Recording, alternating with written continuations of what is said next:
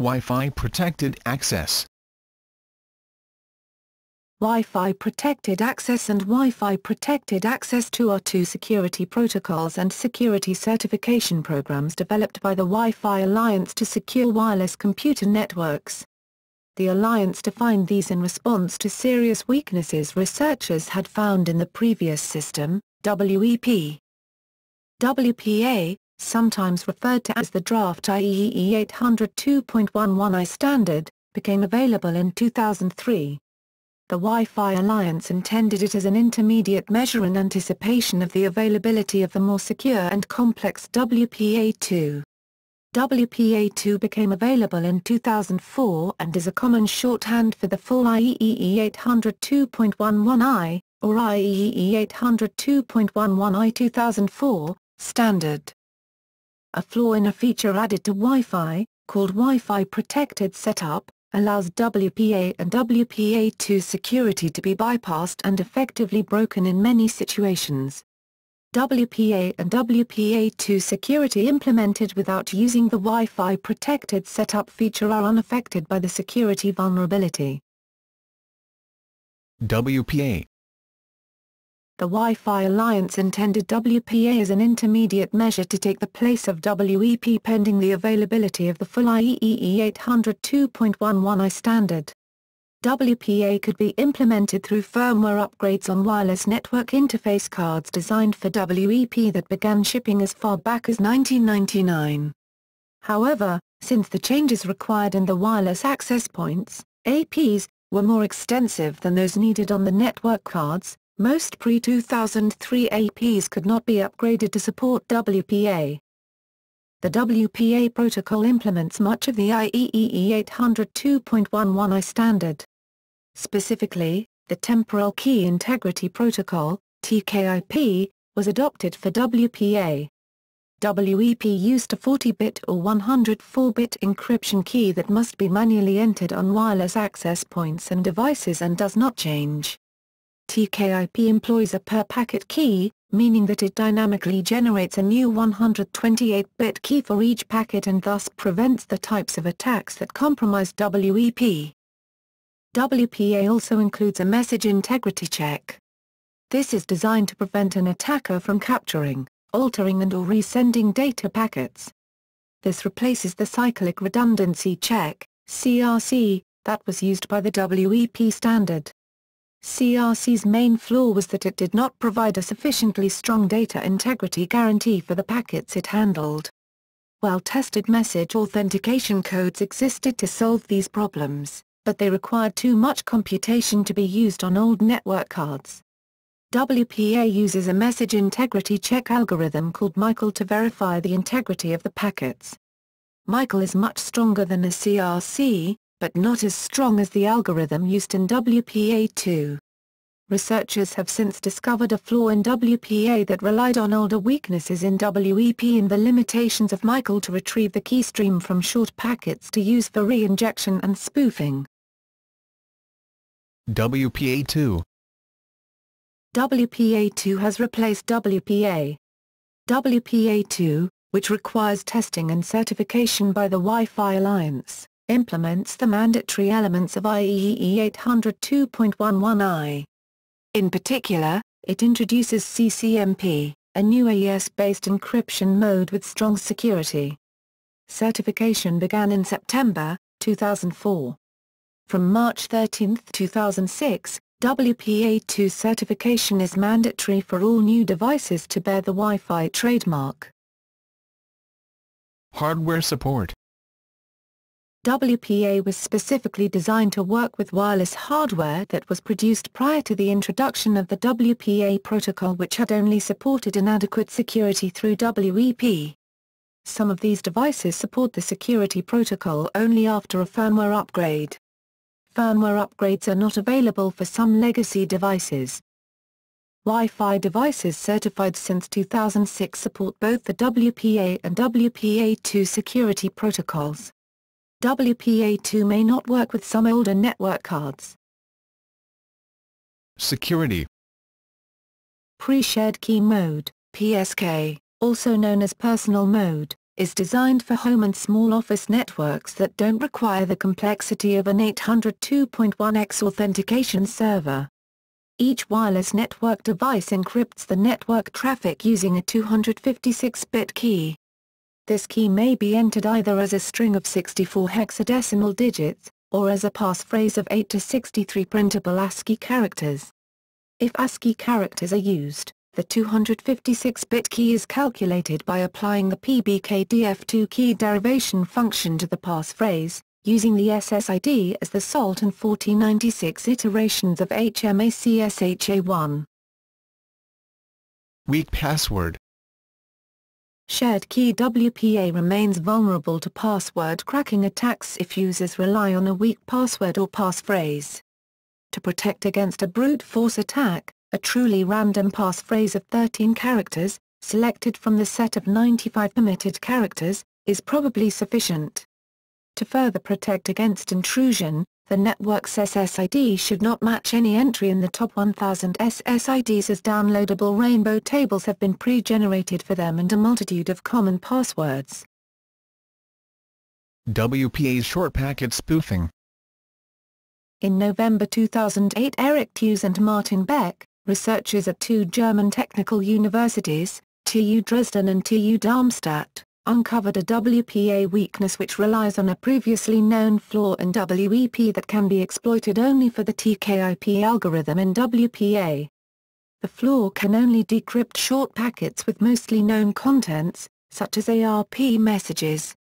The attack requires quality of service, as defined in 802.11e, to be enabled, which allows packet prioritization as defined. The flaw does not lead to recovery of a key, but only to recovery of a keystream that was used to encrypt a particular packet, and which can be reused as many as 7 times to inject arbitrary data of the same packet length to a wireless client. For example, this allows someone to inject faked ARP packets, making the victim send packets to the open internet. Two Japanese computer scientists, Toshiro Oigashi and Masakachi Moriya, further optimized the Hughes-Beck attack. They showed that, when using a man-in-the-middle position, the attack doesn't require quality of service to be enabled. In October 2009, Halvorsen with others made further progress, enabling attackers to inject larger malicious packets, 596 bytes in size, within approximately 18 minutes and 25 seconds. In February 2010, Martin Beck described a vulnerability which allows an attacker to decrypt all traffic towards the client, though he did not implement and test it. In May 2013, Matthew Vanoff and Frank Piessens built on the ideas of Martin Beck and implemented 3 additional attacks. They demonstrated how fragmentation can be used to inject an arbitrary amount of packets, and showed in practice how to decrypt all traffic sent to a client. Their attacks do not require CoAS to be enabled and do not require a man-in-the-middle position. The authors say using a short rekeying interval can prevent some attacks but not all, and strongly recommend switching from TKIP to AES-based CCMP. The vulnerabilities of TKIP are significant in that WPA-TKIP had been held to be an extremely safe combination. Indeed, WPA-TKIP is still a configuration option upon a wide variety of wireless routing devices provided by many hardware vendors.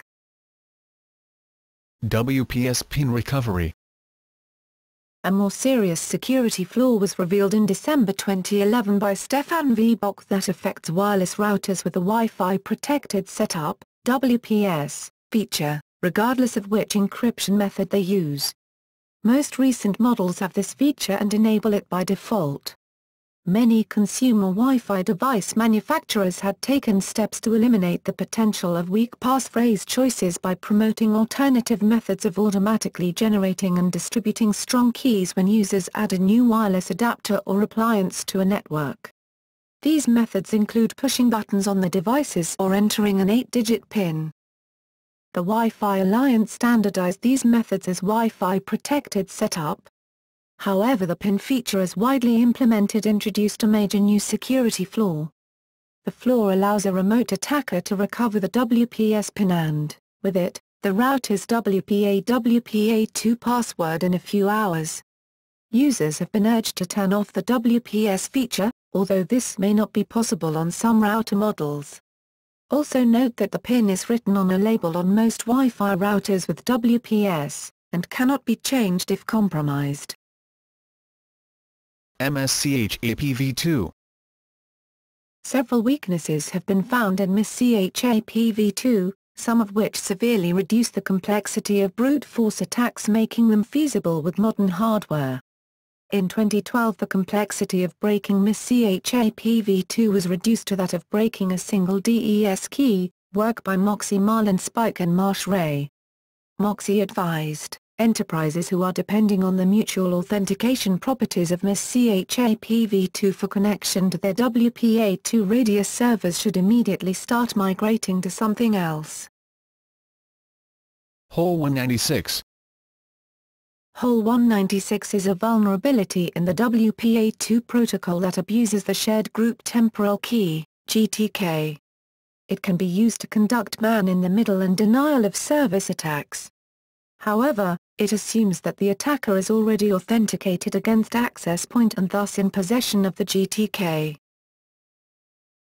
WPA2 brute force vulnerability. A formal study published on March 13, 2014 by the International Journal of Information and Computer Security, showed that as routers using WPA2 re-authenticate devices periodically, being this part of their purported security protocols, the de-authentication step essentially leaves a temporary open backdoor, where the four-way authentication handshake is revealed.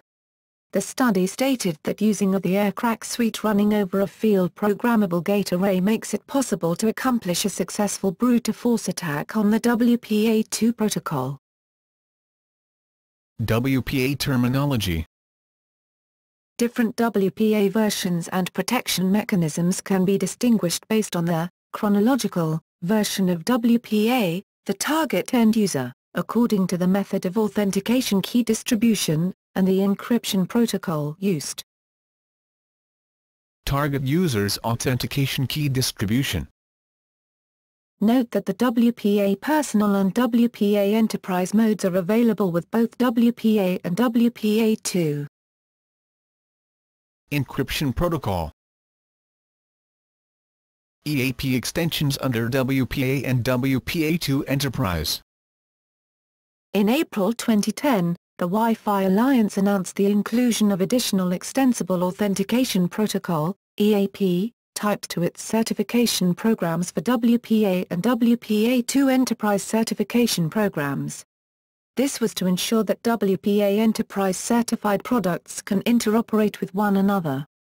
Previously, only EAP TLS, Transport Layer Security, was certified by the Wi-Fi Alliance.